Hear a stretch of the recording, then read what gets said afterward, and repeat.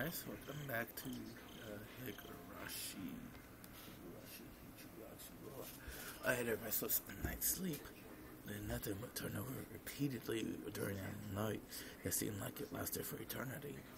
Even though I eventually fell asleep at some point, not realizing how high in the sky the sun had risen, I shook off the urge to go back to sleep. It was then I noticed that the phone was ringing. The time was almost 10:30 in the morning. It was clearly too late for a wake-up call. Akasaka-san, good morning, it's Oishi. Waking up to the sound of Oishi's voice was a little too much of a shock. My delicate ears were ringing, but thanks to that shock, I was suddenly wider awake. Hello, good morning. Could it be you just woke up? Even though you're on assignment, it's still not good to be asleep during regular business hours. You're absolutely right. I'll be more careful in the future. I have another tidbit that might wake you up even more. There was something interesting mixed in with the lost and found at the Himatsubushi police box. Lost and found? Let's leave the details for when you get here. You think you'll be able to make it before noon? No, I'll be there right away. Oishi already knew what my mission was. Since Oishi said it was something that wouldn't wake me up, it was hard to believe that it would be irrelevant to me. Honestly speaking, judging by the information from Sato-san yesterday, knowing that my cover was already blown, I couldn't wonder too if I moved myself carelessly. In other words, my investigation was at an impasse. If there was some information that could be putting me back on the trail, that would be nothing less than a stroke of good fortune. After vigorously washing my face, I pulled on my jacket and hailed a taxi heading towards the Okinomiya police station. Oh, you're here. The genius mahjong player has arrived. My apologies for being late. So exactly what popped up? Absolutely no attention of reminiscing about last night's mahjong game. I pressed on to get to the point. I wish she anticipated I would act that way because of the chase without any resistance. Like I said earlier, student arrived and several police boxes lost and found this morning. Last items that were returned to the police box were sent to Okinomiya police station until the paperwork was filled out. Oishi pulled out a plastic bag from a drawer and laid his label's content on the desk. Inside a wallet? Indeed, there was a small change inside but no bills. We thought the pickpocket threw it away after pulling out the contents. At first, I didn't understand how his wallet so far removed from Tokyo could possibly be related to the kidnapping. If it had drawn Uchi's attention, it would have to be dramatic, like if the wallet belonged to the missing grandchild. That would be absurd. This would explain how convenient would happen. If that was it, then there was probably initials written on the wallet, like the initials of Toshiki and the guy that minister's grandson T.I. Thinking like that, the point is, I suppose this wallet was something that could get Uchi-san so excited. Oishi there putting on a pair of disposable plastic gloves and me a pair of the same. And I felt that this wallet was such an important thing, so I had my doubts whether this was any point on putting on gloves. However, I didn't want Oishi's attention to go away, so I put them on. Oishi pulled up the plastic bag and pulled it out, showing me the bag. As I imagined, no initials engraved there, but it was something more detailed than what I thought, with Toshiki I and marked on it. Oishi grinned at me with a look on his face that said, "See?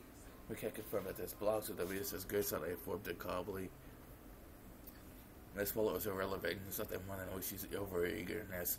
First of all, there was absolutely no way in this distant local with the missing grandson wallet would be found with such a convenient timing. After all, the Onigafuchi Defense Alliance wasn't related to the case in the first place. So there's no way this wallet belonged to the grandson. Why I wanted to decide that this was the case, even though I didn't really know. Even though that should have been a top secret case, was leaked before I even had been dispatched. In this situation, how could I say this was differently unrelated? Would it be more prudent to pay more attention to this wallet? It had only been a couple of days since I arrived in Himazawa, but in those couple of days, due to the number of remarkable events, my nerves might have become a little frightened. Shaking my head slightly, I cleared it up with unnecessary thoughts. Oishi opened the wallet zipper, revealing the contents. Inside was a small change and a number of crumpled receipts. Oishi, from that jumble, pulled out a folded card. Seeing that, my heart stopped for a moment. It was a card for a dental examination. The name Toshiki Inagai and the age, a perfect match. The dentist location was at Tokyo. There was no need to explain any further. How far was it from Tokyo to Himasawa? It was far enough that thinking that bullet trains and cars would still take several hours. I would have wallowed the dental examination card from Tokyo inside show up in Himasawa. Could it belong to a tourist who came from Tokyo? Or maybe a villager on vacation to Tokyo just happened to pay a visit to the dentist. No one had fallen in somebody's back by accident. In my mind, I desperately struggled to find a possible excuse as to why this bullet then belonged to Toshiki Inagai. It was as if it just wouldn't do for this wallet to belong to him. However, we didn't know any possibility for error one by one. The haze surrounding the wall in front of me faded gradually, letting it come into clear focus. See? I felt a shiver of electricity running down my spine. My pulse quickened and thing felt my sweat begin to coat my entire body. But Moisey's point of view, I was probably slack-jawed and spaced out with a slow bending look on my face. Did you get that information from the dental office? That's your job, Akasaka-san. I didn't go that far. When did this wallet show up? The person who picked it up was a villager. They did so yesterday, it seems. Remind me when this wallet dropped. It rained here last week, exactly 7 days ago. It doesn't look like the contents are water damage for the longest. It could be probably 6 days. Does anybody else in the station have knowledge of the existence of this wallet? The officer who first encountered it at the Himatsubushi police box, and also the 2 or 3 people in charge of lost and found. Other than that, just me and you. If it's involved in a classified case, it'd be back to talk about it, wouldn't it? I don't intend no wag on my tongue. May I borrow a phone? Go ahead. Dial 0 to get it outside line. I dialed the phone card and described an examination card. I could hear my pulse pounding inside my head. How could there be possibly be so absurd? The edges of the receipts and cards inside the wallet roll off from around the area where the grid said lived. The name of the examination card was also a match. The time was deducted the wallet had been behind also matched up with the time of the line of the kidnapping. Of course, it was possible I could have just laughed it off as a big pile of coincidences. There was strong evidence, rather than all the circumstantial proof, the contents of the phone calls about the make have much greater meaning. Hello, sorry to keep you waiting. This is XX Dental Office. Hello, this is XX Police. I have a misplaced wallet here, and I'm trying to get in contact with the owner. Would you be able to help me? Inside the wallet, there was an examination card from your office. Yes, their name is Toshiki Inugai. If I give you the number of the card, would you be able to look up the phone number? Yes, thank you, if you could. So holding the receiver, I pulled out a notebook from my breast pocket with my free hand. I went up to the page with the grid so the address of whatever recorded on it. Yes, hello, yes, go ahead. I compared the phone number written in notebooks to the one I was speaking at on the other end of the line. Then I processed the spelling and I looked behind me uneasily. I locked eyes with Oishi. Oishi looked puzzled what the matter was. Why would I feel uneasy and look behind me? That was because the person on the end of the line was reading out the numbers instead of doing it straight from my notebook. It seemed that HQ was quiet enough for thanks to my report. No matter how many times I thought since authenticity of the investigation had linked to the grants that was called into question, I could only respond that it was the truth. When the lead investigator first picked up the phone, I was on top of the evidence I found that was almost too good to be true, if I do see so myself. But after having doubts of that doubts dispelled, he phoned to silence. The receiver was finally handed over to the section chief. He picked it up, the background thumb on the other end of the line disappeared, and I knew they were completely silent. After asking the same questions about the wallet that the lead investigator did, the chief quietly spoke 6 words. Got it. We'll dispatch several people as reinforcements. They should be able to make it there by evening. Akasaka-kan, please continue with your investigation of the area. Get some information on the spot where the wallet was found. Kindly sound will be select some people and head directly there. The fact that he was sitting kind of the lead investigator here meant that the chief decided there was a possibility that a Onigafuji defense alliance was somehow implicated in the kidnapping. However, it was felt as though until the lead investigator whom he trusted had verified the evidence with his own eyes, he was still going to be skeptical about how'd it go. As his HQ was sending reinforcements, I was ordered to investigate the area where was the wallet dropped around Takasudo. Apparently, this is Okinawa. All the way over here, this is Himasawa. Then anywhere further upstream, way up around there is Takasudo. Oishi explained when the wallet was found by pointing to the locations on the map of the wall. This place called Takasudo was even more remote than Himasawa was. There is hardly anyone living in the area around Takasudo. It was considered a long time ago. It's littered with abandoned houses, so it's really quite desolate around there.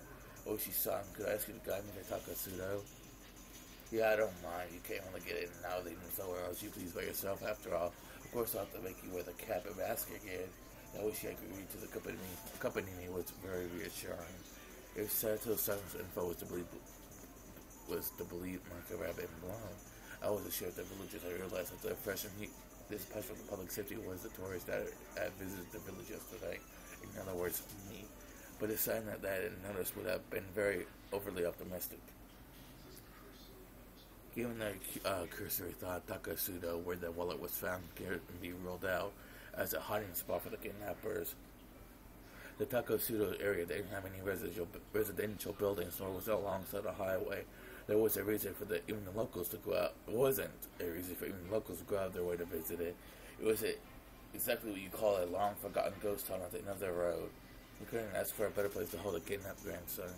Also, you couldn't get to Takasudo without passing through Himatsubushi first. There are several conditions with the area, all more important. I'm not going to brush it off any longer. There was no longer any doubt that the Onigifuchi Defense Alliance or somebody hired by them were involved in the kidnapping. If that was the case, then the fact that this wallet was found might have already been leaked to them. They even knew so much as how the public division was operating. The case of the wallet couldn't be something they didn't know.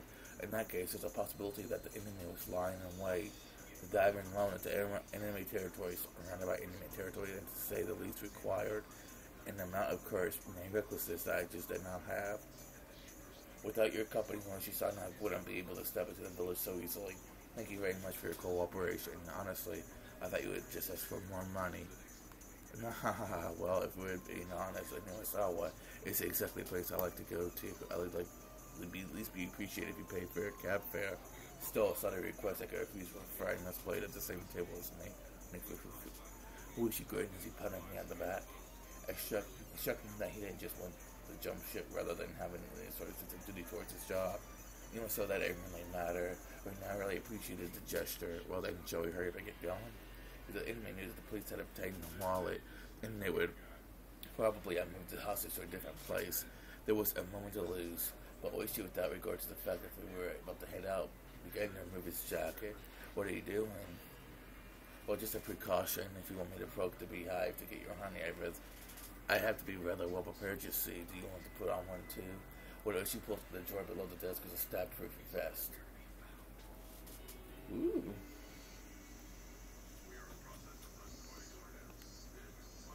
The thing was, Toshiki Inugai, the grandson of the Minister of Construction Inugai, there was only one reason for a bead here. If he did include jib or art class, his grades were above average.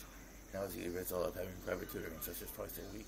If he admitted the fact that he still couldn't do pull-ups, there wasn't much else that would have made school.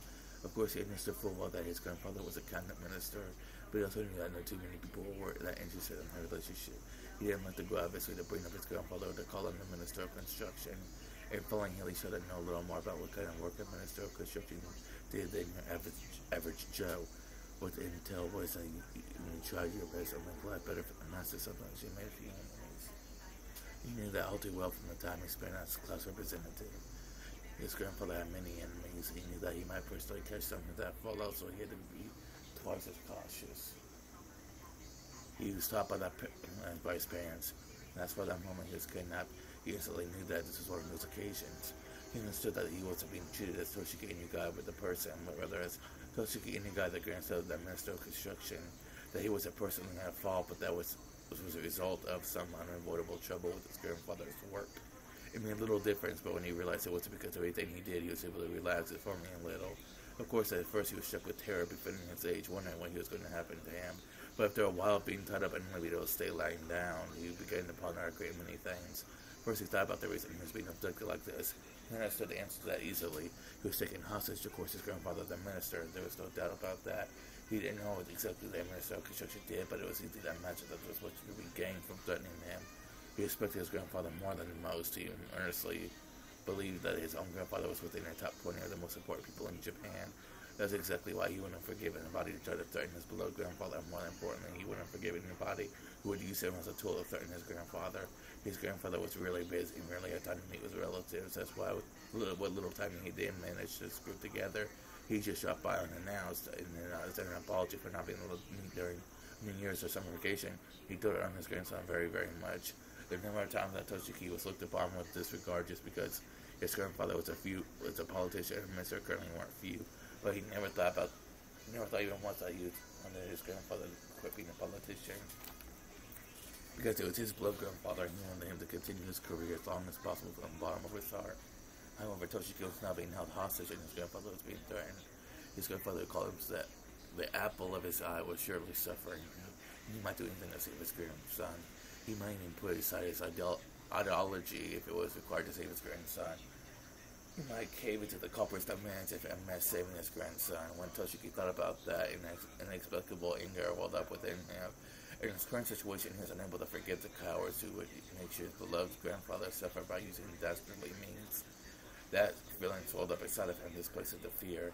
What he thought of at first, so something any boy would imagine. Get out of these bonds, beat up the bad guys, and hand them over to the police. Images of the brave heroes from all that manga he had really read passed through the back of his mind. In this imaginary scenario, he slipped his bonds easily, floating like a butterfly to evade his captors, and stinging like a bee to bring them all down. In the end, it was nothing more than his silly little fantasy. But with his vision obstructed and unable to see anything, it was something that he could get into more than any anime. It was something that he could get into more than any anime at the moment.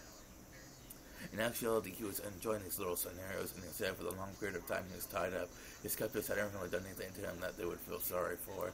However, eventually began to grow tired of his fantasies and more realistic scenarios began to run through his head. It was then he realized that now there was a solution. Yes, he wanted to do something for his grandfather who was being threatened. He was being held there. He was being held here to inflict pain on his grandfather was the thing that he could at least forgive. And also the next most vexing, and then he noticed there was a much simpler way he could save his grandfather without having to beat up his despicable captors. That was to remove himself as a hostage from the hands of these villains. If he was to disappear from here, his captors would have nothing to threaten his grandfather with. The captors had restrained him, but they didn't threaten, treat him roughly, and they made sure he was fed well enough. I mean, at most, he was nothing more than a means for their threat. They weren't looking to bully or kill him out of spite. If he behaves, ill will befall him. Realizing that gave him a strong sense of courage, and carrying his train of thoughts as far, he let it run his course to a natural conclusion. Right now, at this moment, Toshiki Nigai had decided to escape. His ears had been stuck to the sponge-like material, acting as a makeshift earplugs. However, they didn't actually do much to block out any sound. He could overhear everything his captors were saying. Realizing that this was his advantage, even when his captors spoke to him, he acted like he couldn't hear them due to the earplugs. His captors took it that he could hear their conversation talked about all sorts of things without any reservations. Thanks to that, he was able to obtain various pieces of information. First of all, this was a Tokyo, saying that this was quite a distance away, and on top of that, it's countryside nestled deep in the mountains. It also seemed that his captors were inconvenienced living out here, so he could deduce that this place was far removed from any sort of town. Finally, whenever they went out to buy food or other supplies, they would always take a car. And that fact caused him some dismay, because he knew that the method he learned at school of running around blindly while shouting for help wouldn't work here. He paused his little mental escape scenario there. His ultimate goal was to find somebody who would help him. If somebody who fit the description wasn't close by, his chances of escaping successfully grew slim. A desolate, far-off land deep in the mountains, a place where you couldn't even go shopping without using a car.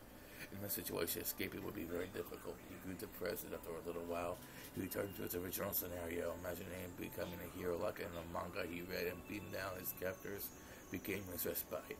However, as he played those delusions out in his head, his heart hating to surrender, continued to search for a way to escape, and then he thought of a way. If the goal was far away, all he had to do was get closer. His goal, in a nutshell, was to find somebody who would help him, in other words, somebody other than his captors.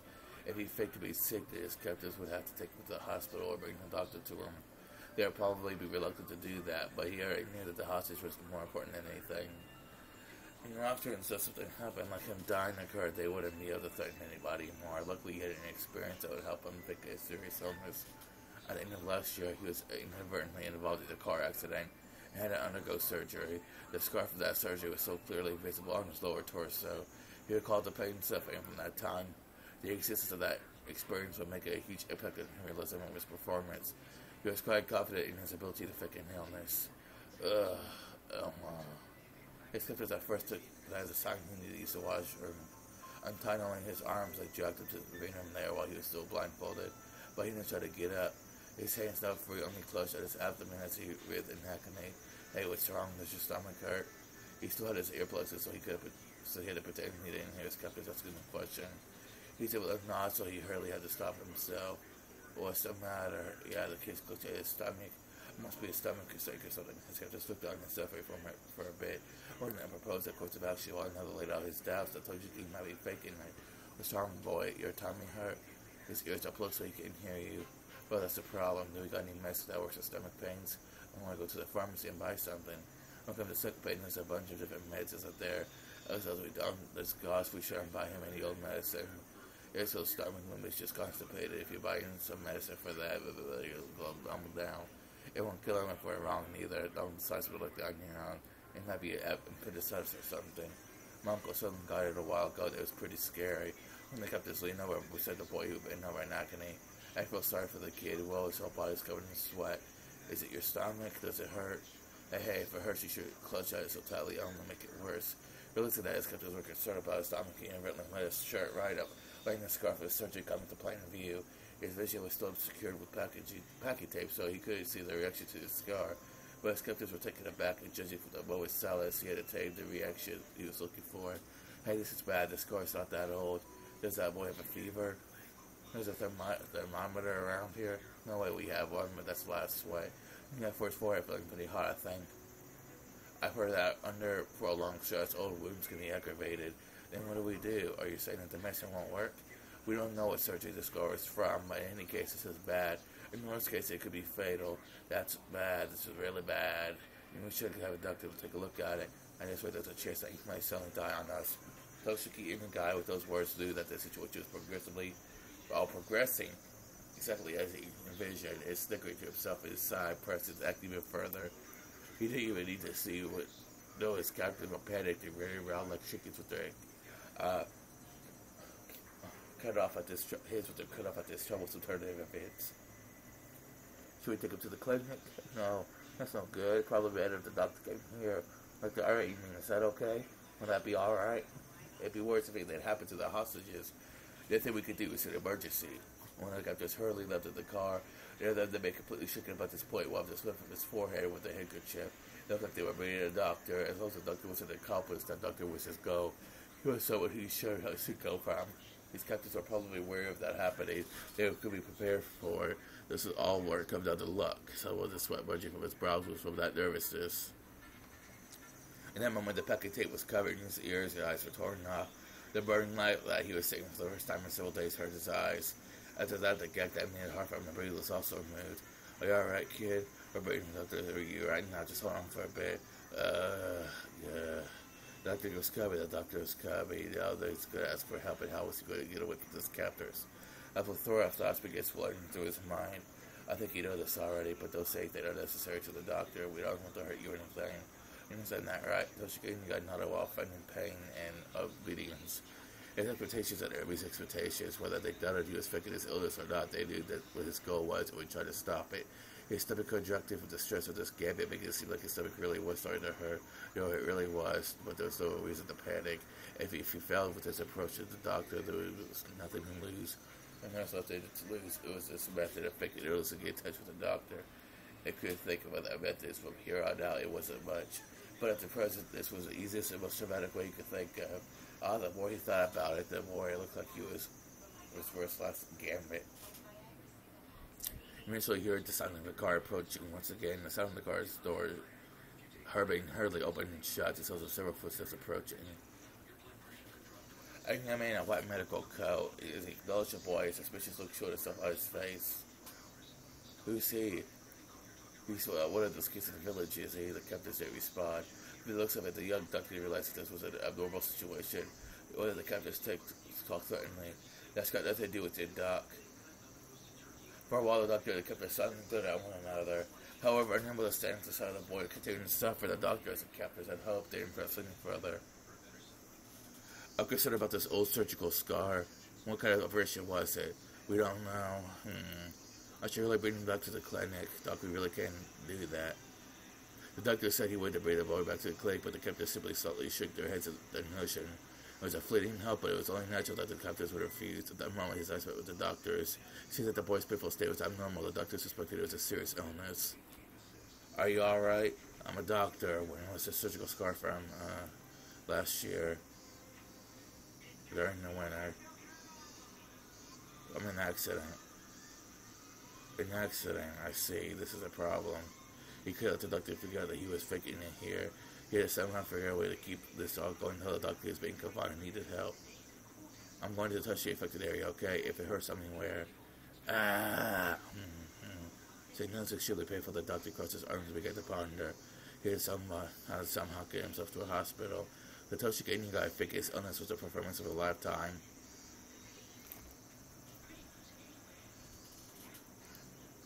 Whew.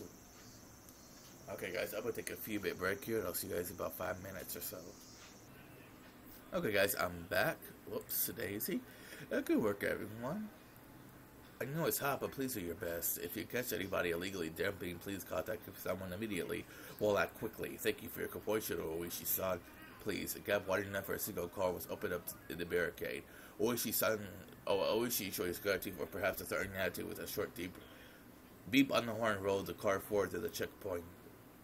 This time, my appearance was a very embodiment of the word suspicious. A baseball cap, mask, and sunglasses. On top of that, even though his swirl, was wearing a hoodie, a respectable police officer would be loath to stop me for questioning. I meant to be overcautious, knowing full well that my face was low, but it might have already been too late for that avenue use. Who said as an excuse I doffed the unbearably hot hoodie and windbreaker with off the basket hat and threw them in the seat behind me. Oh my, is that okay? With a sheeple disguise like this, they probably figured it out anyways. That just might be the case. Which he probably thinking that my unexpected behavior was fun and continuing to laugh. The beautiful, pristine scenery of the Nimizawa spread out before me. The village itself would have been quite beautiful if it weren't for the complicated circumstances surrounding it at that moment. I would have absolutely loved to take Yuki here for a drive one day. Come to think of it, I didn't get a chance to call her last night. I played around with the idea in my head, but in reality, as a village, it was all sunshine and rainbows. I had everything at the prefectural headquarters. At the heart of this village, the intelligence network that the three families wielded was due to blood ties and regional relationships, unbelievably well organized. None that was spread not just around Himatsubushi itself, but encapsulated the entirety of the city of Shishibon as well. When I first heard that, someone in the recesses of my mind, I didn't take it completely seriously. How could a local organization out in the boonies here have something so grandiose? Grandiose, I don't know. Oh, good, did I somewhere in the back of my mind? I ridiculed the thought. Not only were they really threatening the minister, but they demonstrated that they had a complete grasp on our movements, which were supposed to be top secret. They were almost like secret police that controlled a small Eastern European, country like in some spy novel. The villagers here wouldn't bat an eye getting their hands dirty if I meant fighting the dam project. I also heard something like that at the prefectural headquarters. Oh, now that you mentioned it, when I first arrived here, she also said that this place was a war zone, didn't he? The residents of this village were at the same time freedom fighters. Although by definition they were no different than guerrillas or militia. They weren't protected by the Geneva Convention, but they also didn't adhere to those rules either. This place was more of a quagmire in any legitimate battlefield. A secret war was unfolding. I could drive along because Wishi was with me, but if I was to leave this car for even something as trivial as looking for a vending machine, there was a chance I wouldn't return. Even though a single shot hadn't been fired, this was a battlefield. No reason why... Sorry about that, guys. No, the reason why the bullets weren't flying was simply because it was hard for a civilian to obtain a gun in Japan. So they were probably just equipped with weapons other like guns that were easy to obtain. That was what Oishi was wearing that stat-proof vest was today. Kasaka-san was nervous. The fact that I was so apprehensive was, of course, picked up on by Oishi. If he already figured it out, there was no point in trying to deny or hide it. Of course I am. We're headed to the heart of enemy territory alone, aren't we? I'm worried about if something unlikely happens with just the two of us. Something unlikely? Nah, it'll be alright. Is it everybody in this village our enemy? If everybody gets their story straight, they could murder someone in broad daylight and there wouldn't be a shred of evidence. I'm asking about something like that. This is what the ironclad guerrilla now barging into the Yakuza office alone was about. If there was an initial party involved, the area was about by the laws of common sense. If something happened, you wouldn't be able to prove it. There wasn't anybody who would take your side. It was pretty much the definition of poking the bear. I left up word that we're headed towards the Himatsubushi area. In the worst case, we've also got a radio. I know you're scared, Akasaka-san, but it's not that easy to pull off the perfect crime. Well, of course it doesn't mean we can't let our guard down either. Akasaka-san, you're too worked up over this. You were more relaxed last time we came up here together, weren't you? Laughing it off, Oishi thumped his chest and grinned as if I could say I could depend on him. Well, that's good. It's really iffy. This goes with having the badge. in which even emotion by sticking out his index finger. It was undoubtedly the image of a gun. Will it be any use? You're not afraid of dealing with the aftermath of these shooters. It's actually very reassuring. An officer's gun was only for show. If you really wanted to fire it, you required a number of stipulations, and you had to be prepared for the long probationary period afterwards. That definitely wasn't worth it, so even the officer did unholster his gun. There was a warden who actually wanted to pull the trigger. Akasaka-san may carrying one apiece. Well, yeah. You ever fired it? I have. For training, though. Well, I guess that'd be true. Well, then, have you what you saw in me? Nah, there's no way. What was this? I thought he was left at me because he had experience. The two of us left together. I've also never pointed the barrel at anybody. I've looked down at the barrel of a gun a few times, so just being made to look down the barrel like this, and that's a shortening lifespan by about 3 years. Even if you had never fired a gun before, you couldn't even begin to compare that amount of inexperience which you had over me. At a time like this, I could only marvel again at how reliable she seemed. Come to think of it, I didn't want to become this way in the middle of the day, but there's no way a car to get through other than here. Akasaka-san case put the mask. Again, died of face, please. What's the matter? Can you not hear it because the air conditioning is too loud? I'll turn it off. Try opening the window. When I opened the air, a blast of hot air blew inside, and then I could hear angry yelling coming from far away. At that moment, the force gave away on either side of us. Our view expanded suddenly. And there could be seen in Himatsubushi Dam construction grounds, a very front line for the Himatsubushi village, who absolutely opposed to the construction of the Himatsubushi Dam. The crackly bells of someone's voice surrounded over an enormous loudspeaker. The roar of the angry voices continued to rumble. The incredible loud volume had become a veritable sound cannon, spewing out ammunition. The prefabricated site office was surrounded by 2 sets of high fences, laced with barbed wire. Lined up in front of those fences were riot police and their vehicles, and surrounding them were all the villagers. They held out their protest against the dam as a single entity. Oh, there's not too many of them today. We're in luck. That's not too many. Yeah, there's a lot of them. The crowd reaches as far as the road. You wouldn't even be able to reach.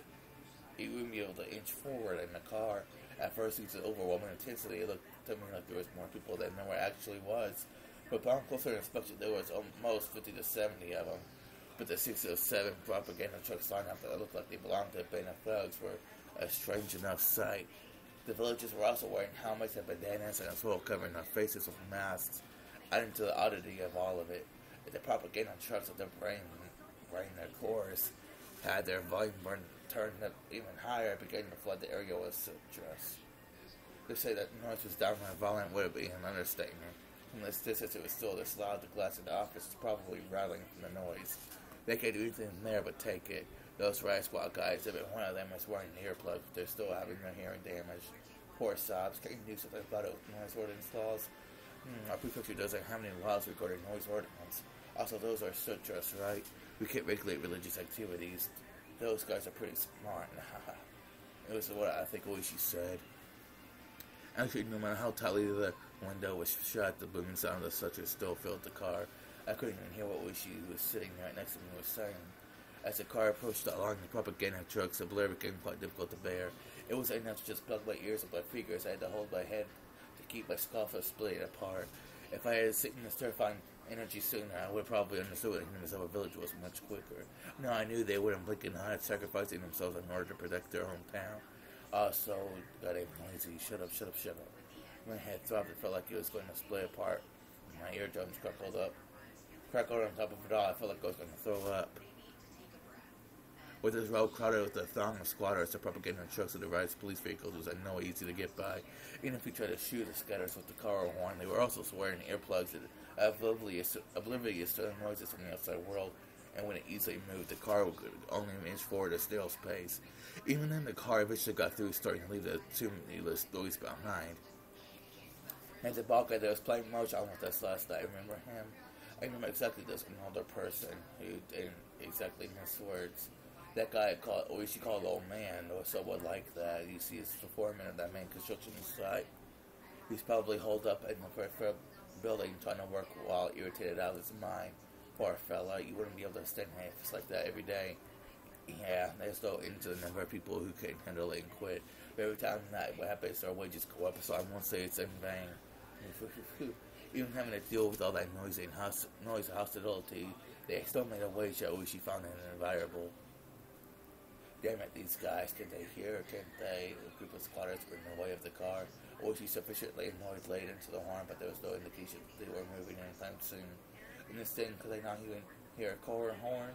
Or did they hear it and were being malicious?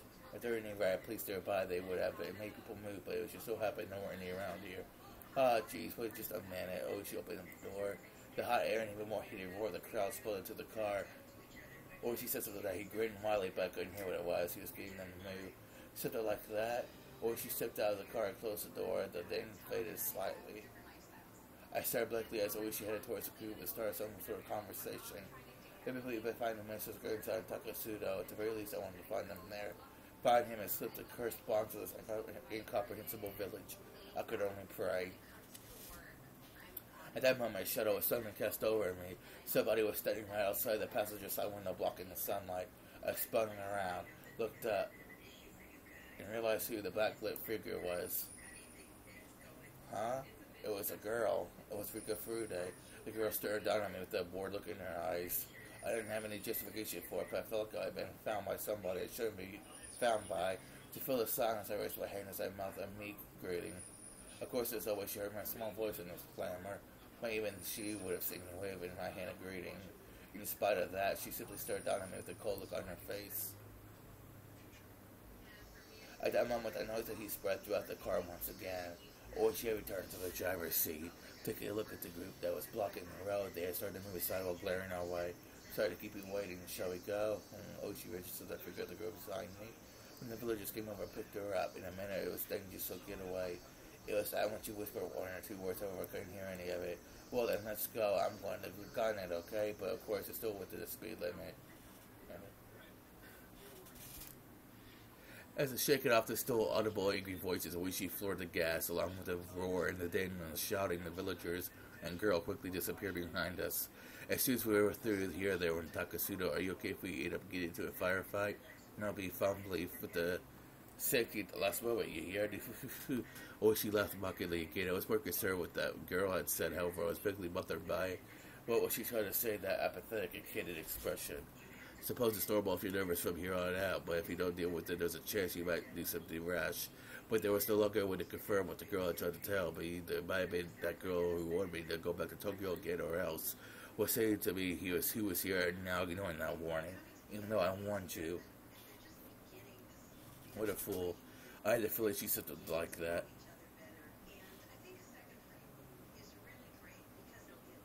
Ugh, gross. It's the end of the chapter. No? Huh. Wow. Maybe it'll be a long video, who knows. If you were to call Himatsubushi rather a lonely village of Takatsudo was outright desolate. For your everyday city boy like me, I couldn't understand why anybody would force themselves to live here. There were signs that people had, but they were all covered in dust or enveloped in ivy, indicating that it was all abandoned. People really lived in a place like this, didn't they? Well, it was a long time ago. A remote place like this was pretty rough for normal folk to live, and the younger people probably wanted to try living in a more suitable place. There's nobody left to take their reins or let good stuff to exist. Even if I had no personal attachment to the village, seeing the disused wheelings with me for a little sentimental. I mean, it seemed that she also felt the same way. Was the wallet found over here? The person who found it must have a good reason to come out to the desolate place. Yeah, there are some villagers who have fulfilled on the mountains here. They pass by here in the morning and the evenings. The villagers who work in the fields walk by here every day? No way. They'll probably go as far as they can by car. So in the early mornings and evenings, they pass by here and just happen to find a single wallet. They probably did. Or exactly they say they found it in the thicket just a bit further ahead. The person who found the wallet just happened to have some stomach cramps, so it was planning to use the thicket to do his business, it seems. It was there he happened to find it, probably hoping there was some toilet paper in there. Everything about that story just seemed a little too convenient. Right from the discovery of the wallet, I just get shook the feeling that something's off.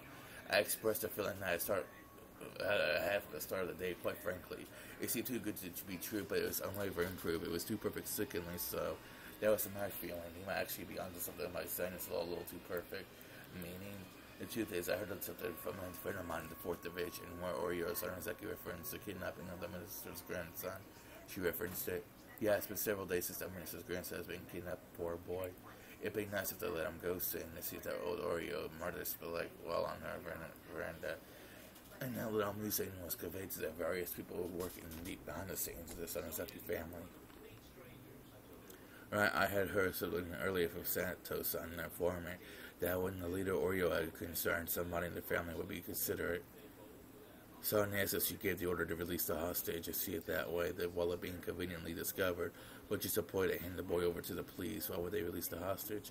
Yeah, well, there's only a reason why somebody would release the hostages if they're, what is it? They reached a deal. That would mean they missed a promise to halt the Himatsubushi Dam project. The dam project will definitely go away. At that moment, those words of the girl had resurfaced in the back of her mind. In the end, it was turning out exactly as she proclaimed. That young girl knew the circumstances. She knew everything about this kidnapping incident, from the beginning to the end. Akasaka, the girl unexpectedly called my name. What is it? Go back to Tokyo. Before long, you will woefully regret coming to the village. That would be an incredible, pathetic thing to see, so I thought I'd warn you right now. Why would I come to regret it? Stop whining. When you tried to cross the road, when the don't walk sign was up, did your parents finish explaining why it was there just before pulling you back to the sidewalk? They pulled you back right away, wouldn't they? They'd pull you back before explaining why it was dangerous, wouldn't they? In other words, this was something like that. The girl who knew I hated him from start to finish had warned me at the beginning to go back to Tokyo. Akasaka is such a coward. Tee-hee-hee-hee.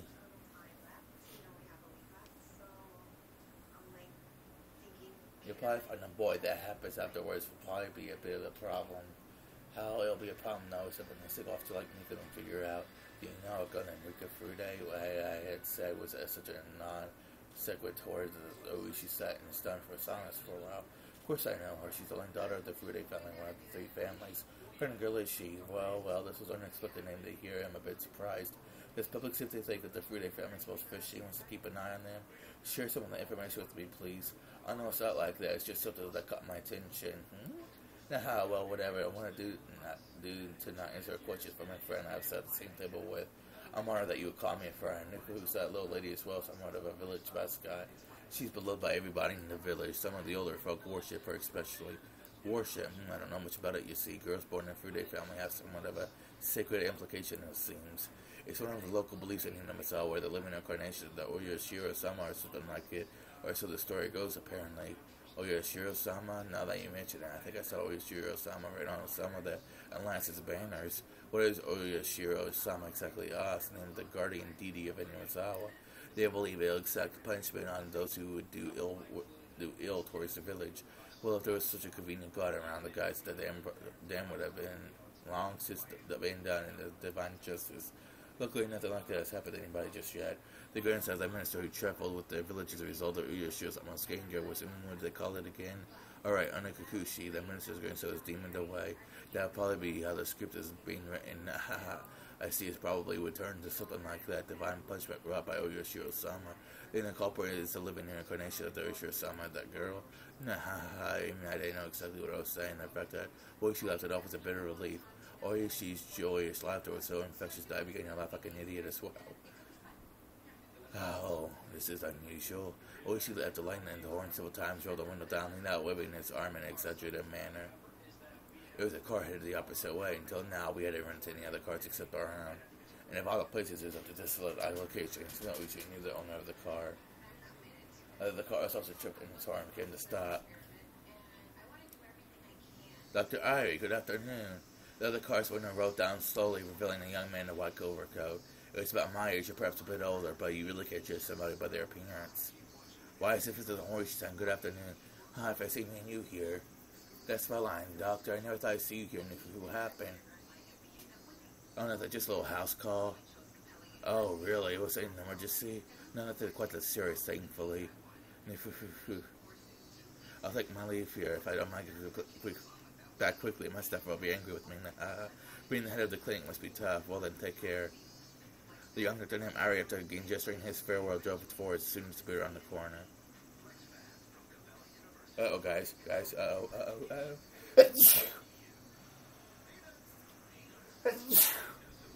Ooh, sorry about that, guys. Oyoshi also drove forward, but soon came to a stop again. He pulled out a worn map book at the dash. His expression didn't have an ounce of irreverence. He was perfectly serious.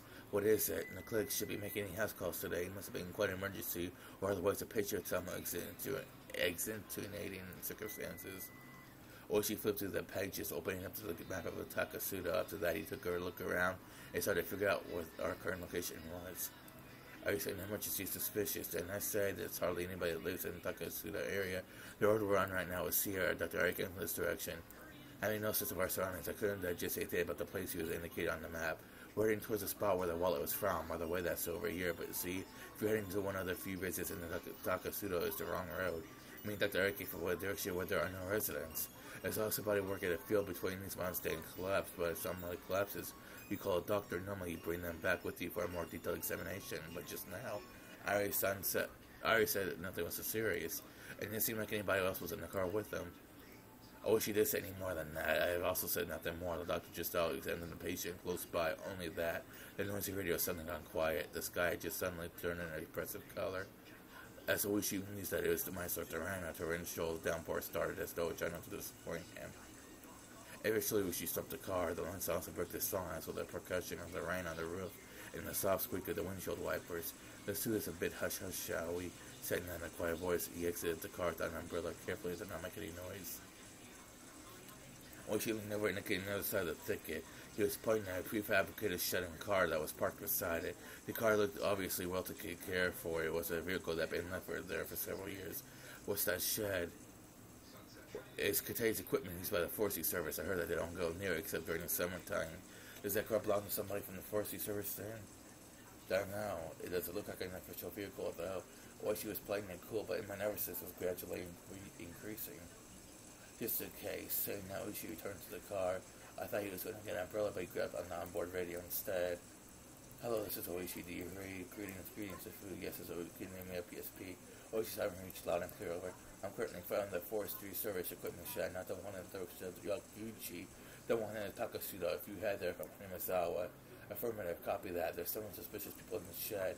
Proceeding to investigate. If you don't hear back from me in 5 minutes, get in touch with the local police substation and have them send a cruiser as soon as possible. If you would, please. Understood. Well then, shall we go take a look? Silence. He was crucified here. He had heard the sound of the car multiple times, so he just thought the far off sound was more of the same. However, the reaction of his captors was its own now, except that he had seen before. They jumped, reacted as if shocked by a jolt of electricity, pressed against the window, cautiously peering outside. They stopped. Somebody from the Forestry Service? This is bad. No, looks like a cop to me. One of the captors looks at the boy by his collar and pressed a blade against his cheek. They can keep quiet for a bit. I think you know this, but if you try to shout, there'll be problems. Toshiki and the guy was sure the doctor had reported things to the police. He felt relieved that he thought that he was saved, but not imagining that his captors would resort to violence when they were cornered. His anxiety remained unabated. What do we do? Gotta buy time, take the kid in and slid out the back. Well, meet back here with the heat soft. One of the perpetrators grabbed the boy by the collar and forced him to stand. Of course, Toshiki and the guy tried to resist by fainting that his illness had aggravated by his rough treatment, but his captor was paying no heed. Bang, bang, bang. The door was finally banged upon. Excuse me, hello, bang, bang, bang. The door was banged on again, so Toshiki and the guy hesitated for a moment to respond to that voice by yelling. However, while he was being indecisive, his mouth was covered, taking option away from him. He later, the captors waved the other to go. The perpetrator did not respond. The boy, keeping the boy's mouth covered, started heading towards the back door. Yellow, do you need something? How do you do? This is police. Would you mind opening the door? His study man has used a bit of trouble, and I'll just open. The moment the lock was undone, Oishi forced the door open. With a gleam of menace in his eyes, he pushed them inside and stepped into the room. In a small and empty room, he was able to quickly discern the boy he was looking for was nowhere to be seen. I heard this was the equipment shed for the Forestry Service, but there's nothing here at all. There was something inside the room that would indicate this was an equipment shed. There was only a mountain of blankets, indicating that somebody was sleeping here alongside an empty food package strewn about. It's been empty for some time now. Never seen no equipment stored around here. But there was a Forestry Service building. Isn't there? Are you from the Forestry Service? About your police. The two of them glared at each other suspiciously, while Oishi steadfastly refused to reveal the identity before the other did. The man judging from the sharp look in Oishi's eyes realized that it was hard to talk his way of this one. No matter what he said, that most of them could probably be only a few dozen seconds. Only a sudden rain filled this tense moment. Just as they heard the sound of a struggle from far off, Oishi had a hunch. There was no doubt the Akasaka who was circling around back had run into the perpetrators who were trying to slip away.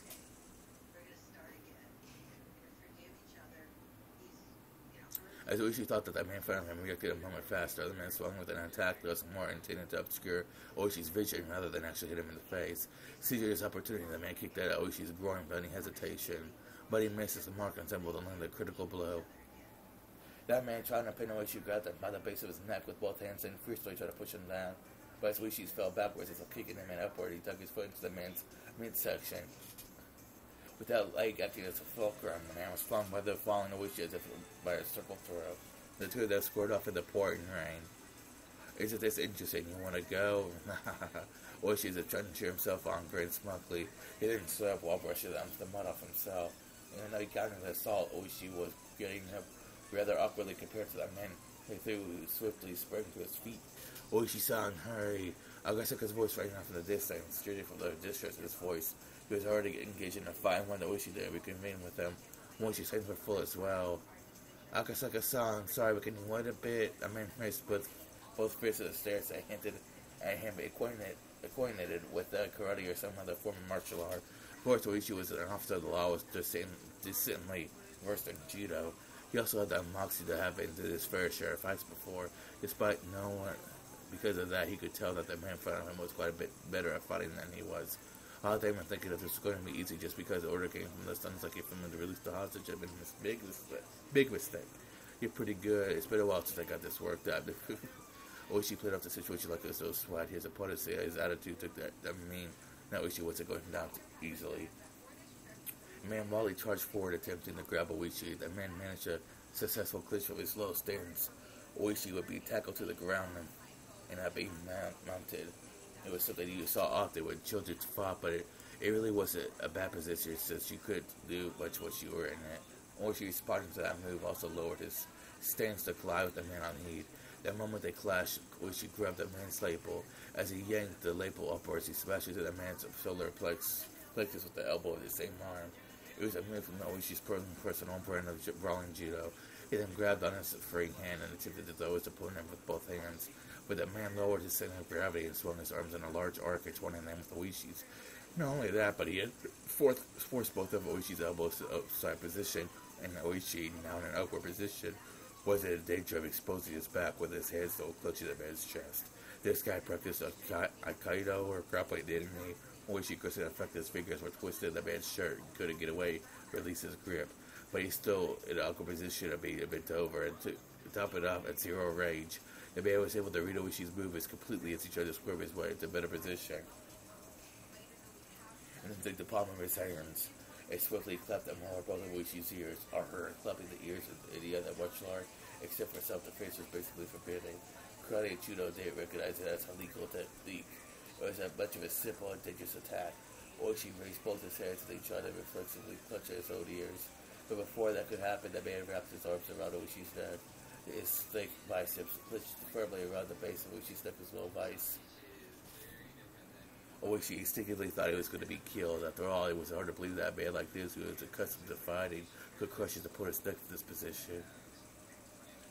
Most important, they knew that he chose to keep his hold and forced Oishi to lose consciousness. That's why Oishi at this moment, even though his face was twitching, was grinning wildly. Even though he had a chance to kill him, he didn't choose to. He was thinking, oh, this guy's intention of killing me. However, though that might be the case, the man's hold of his neck was no by means gentle, and no time at all, Oishi's consciousness began to fade. Having the experience of being taken down countless times in judo during the student days, Oishi was utterly resigned to the fact that it was over.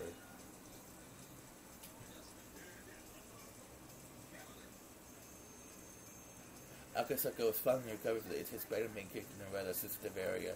He came up to the captor and carried the boy by the back interest. He obviously took the shady guy's picture plenty of times, but was able to immediately discern that the boy, if anything, was a real deal. But with his mouth covered in package tape, it also, with his limited experience, it was hard for him to panic over how to deal with the situation. Of course, the perpetrator didn't overlook this momentary lapse.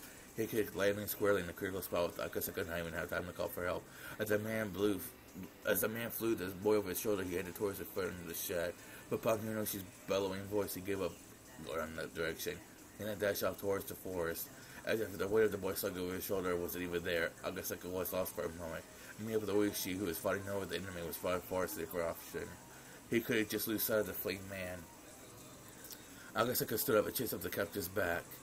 He ran through the short, thicket branches of fallen leaves, crouching over your foot. The tips of branches ripped and clawed at him, small scratches that scratched themselves on his body one after another. He kicked out, stepping the puddles of blood, and his shoes were filled soon with murky water. For Akasaka, traveling through this unexplored forest was even though it was an emergency situation, extremely unpleasant. Stop, this is the police. As he said that, he regretted it immediately as it was but wasted breath. There wasn't a thief in the world that would politely stop when told by the police. The city boy like Akasaka running into his force was an arduous task. However, it must have been no easy task for either for that man carrying the minister's grandson. Neither he gained nor lost ground in his pursuit. Akasaka, upon realizing that, gained back a bit of composure. He just kept on chasing him. He was riding in the same conditions. In fact, that man with an awkward stride was at far more of a disadvantage. They couldn't run forever. Eventually, he'd definitely trip and fall. As long as he was being hounded, he would definitely stumble. And soon his wish was fulfilled. Whoa! The man who stepped into something and lost his balance was no longer able to bear the weight of the boy dropping him.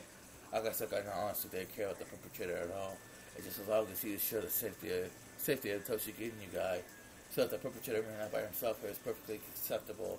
But I said that Toshiki Inu guy was important to the man as well, and didn't just ran away empty-handed. Akasaka didn't know what to do in this kind of situation. His first priority should probably be ensuring the safety of a boy, subduing his captor being less important. Grappling the perpetrator wasn't something he planned on. Most likely it was either do or die. Akasaka's indecision was proved to be fatal. That man's aiming right between them, rather for both of Akasaka's eyes struck without the jab. Not wanting that, Akasaka raised both his hands to shield his face. At that moment, the man kicked at his unguarded midsection. The pain almost felt like his vital organs were being squeezed out of his body, but he lashed out to the opponent's leg. But his opponent didn't hesitate one minute, leading with his sized foot. The man jumped at Akasaka, applying pressure down on him. Akasaka was unable to withstand that fell, but under no circumstances was he letting that leg go.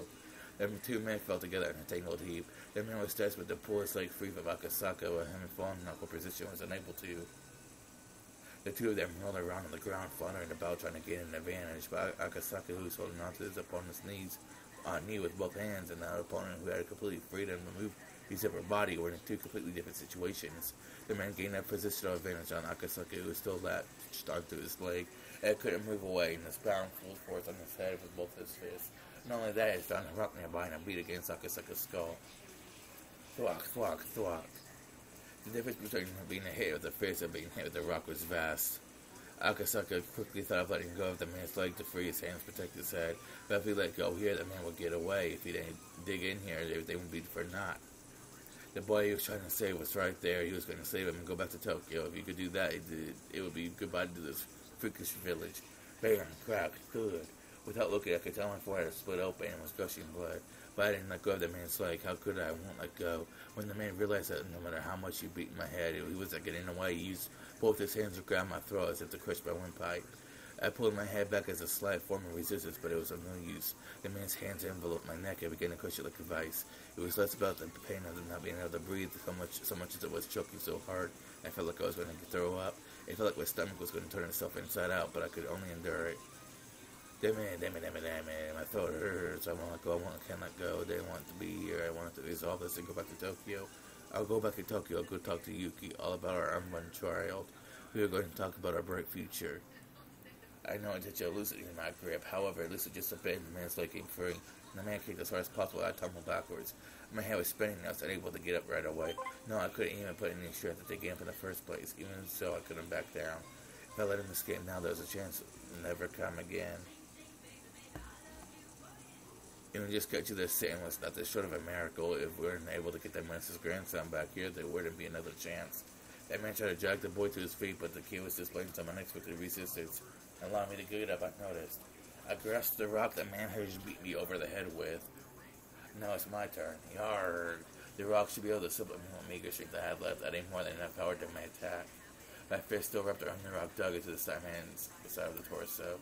It seemed like it hurt him quite a bit. Ugh. Yeah. The man rolled around for a bit, clutching his side. Free from the man's grip, the boy hid behind me. Toshiki Inu guy, right? I've come to help you. The boy to those who words were he was waiting for the most. But the crisis was still not over. That was because even though he was still clutching his side, the man who had gotten up again had taken a fighting stance. I could see in the man's eyes the resentment at the pain I caused him and the confidence that he could still beat me. If he were to clash head on again, he might not even stop if my head were split open. Stop resisting, or quietly. You should send the boy over. Do you want me to stop your neck? Who will listen to you now? Reinforcements are already on their way. There's no word for you to run. The man reacted aversively to the word reinforcements. It was because he now knew that arguing like this wasn't just a waste of time, but put him closer and closer to danger. Realizing that the man shifted their mental gears almost too quickly, they must finish too fast. How about this? What? The man pulled from his back pocket. It was all things a gun. Of course, I'm a police officer. I sound like I don't know what a gun is. But having one pointing at me was something I had never experienced before. Was it real? Of course it was. There's no way to be a replica in a situation like this. Put both of your hands behind your head and lay down quietly. Don't get cocky, you villain. I won't do anything you say. You stupid idiot. Do you not know what to say without me shooting you with it? Then shoot. Reinforcements will hear the gunshot head right over here. Are you stupid? You're laying in the middle of our forest. On top of that, it's raining. They'll never hear a thing. As long as he still yelled at gun, no matter how much I yelled at him, I was at a distinct disadvantage. But I saw the fighting chance. If I were in his shoes, instead of just wasting time yelling at each other like this, I would just shoot him and take the boy. That was the fastest way into would suppress any sort of further resistance from him.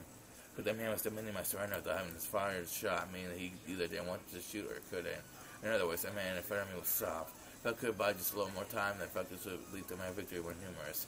Always he was probably on his way, and the reinforcements he called for before coming here would already be well on their way too. Not only that, they should have contacted the local police box. Without a doubt, somebody stationed in the village will be here quicker than that. Damn it. Do I have to put a bullet in you to understand how dangerous this thing is? There's no escape. Don't add to your crimes. That moment I heard the rest of the four-legged heavy footsteps approaching. If Oishi was coming here, it was a whole new ball game. The man couldn't have more than one gun. The Oishi's son. Over here, huh? I thought that was on my side. But I failed to even imagine that the enemy could have reinforcements. It just appeared one of the perpetrators of shootings by looking at him. What are you doing? If you don't hurry up, the police will get here. Stop them lollygagging. Damn it. I'm in a way she's starting now. The chubby fella, he's down for the count. He is he. Damn it. The boy sits to them, put in danger, curled up behind my back. How could this be? Damn it. Anybody's a communist serves you right. Shoes on the other foot now. As I backed up against a large tree while still protecting the boy, the second man also pulled out a gun. Won't be saying this twice. Put your hands on your head and lie down. I refuse. Bang. Bang. As I shot in the protest, blood erupted from my left shoulder. It took a few moments to register that I'd been shot. Compared to that once in the movies and TV dramas, the first actual gunshot I heard was simple and mundane. In fact, the sound was a bit more akin to the small fireworks I used to buy from the corner as a kid. But there was no comparing the pain. There was a fear you only knew after being shot. Sir, are you okay? Are you okay? The boy in confusion tugged at my clothes, agitating the wound even further. I wanted to put a bold face and reassure him that my voice was hoarse with that opposite effect. I'm alright, I've already called for backup. There'll be a full squad here soon. It'll be quicker to put you through your before the cops will get here. But the family said no need this killing, so I'm taking it easy on here. That mess will be alright and hold them back. This was bad. It felt very, very bad. Just the second, it was completely different beast than the first.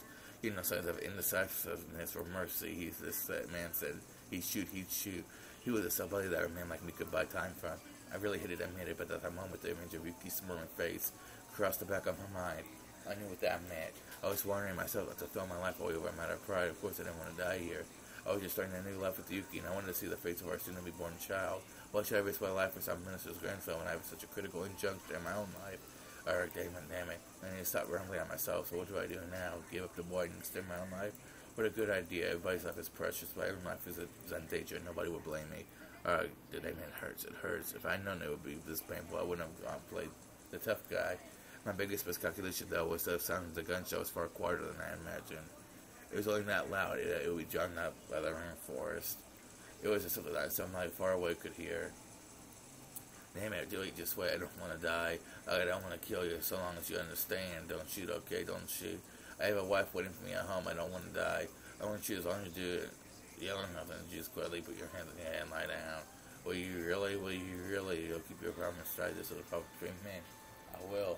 So a promise between men. Keep your promise. I'm going to get down on the ground, okay? I'm getting down. I'll keep my promise, so stop pointing my gun at me. You're still thinking of shooting me, aren't you? You want to shoot me, don't you? When I get down on the ground, you're just going to shoot me in the back of the head, aren't you? I won't. Fine. I'll put it away. I'll put the gun away. So promise between men. There are no problems now, right? Yeah, absolutely. No complaints. God, It was over in a flash. The moment he lowered his gun, Hoshi then slid by. Hoshi had been assisting in the situation for quite some time from behind the Toon Man. But sits there, a gun straight on me, he didn't have a chance to jump in. Seeing the look on Hoshi's face indicating that he wanted me to create an opening, I took on that role completely. Hoshi forcibly lifted that arm that was holding the gun. Then he took the gun from the man's hand and only in an instant. Another man who was a bit slow in grasping what was happening, pointing his gun at Rambo with his ally grappling with Oishi, he couldn't pull the trigger. If that man was someone that was firstly with Oishi at that moment, might have shot without hesitation. But this man would have shoot, he could have shoot. Oishi kicked the other right away while aiming the stolen gun with his left hand, pulled out his own. With the guns akimbo, he was aiming at both men at the same time. I do believe that's checkmate. It was perfectly played, but heedless of his guns pointing at them, the man shot a scream as they scurried away at full speed. It was over in an instant. The two running away without praying for fight was honestly unexpected. Oishi quietly be clicking his tongue and admonishing and slipped both guns into his parents' pockets. Just those guys, you know their stuff. What do you mean? An officer won't fire at somebody who's fleeing, and I want to keep my pension here. Oishi and I grin at each other. Are you told Toshiki any guy, the grandson of the Minnesota construction any guy? Yes, there's going to be a major incident. We probably only got the tail off the lizard though. Oishi smiled amusedly. The fact that Higurashi defense lines, or rather that someone was lucky falling behind them, was pulling strength, though it was apparent, but proving it wouldn't be easy. And with the apologies to Oishi, this incident was unlikely to go public. If this caused an uproar, it would obviously lead to Mr. losing his office. With HQ having decided this is doing so, with HQ having decided that doing so was in the national interest, this would probably be cleaned up quietly. It might be a rough way of saying that, but this was born in the shadows, so it was going to die in the shadows. Oishi probably already understood the implications behind this incident. For the time being, let's cordon off the area, since it seems one of them still has a gun. After that, let's get you guys into safety and get you to the hospital. And his attention and the situation fitted, the pain from the gunshot wound in the shoulder was lost him once again. My forehead was also stinging painfully, and had grown hot enough to start a fire. Taking attention caused me to sweat. I wet my forehead, but what came off was a large amount of blood. I realized that I should have been stained bright crimson from the blood flowing from my head. I turned around. The boy was safe and sound, without a doubt. It would probably be an investigation on the man who ran away, but that was for another day. Cleared the major hurdle of securing the boy's safety. As soon as I recognized that, I felt the last of my head has been hit by a power failure. My knees buckled up underneath the ground, and they felt as soft as a cloud. It didn't feel unpleasant, even as I was covered in the rain soaked mud. Oishi creeped closer as if I was okay, but somehow I couldn't tell. I turned off the switch to the last light in my head. Exhaustion enveloped me sleep. Something that didn't blanket wrapped around me.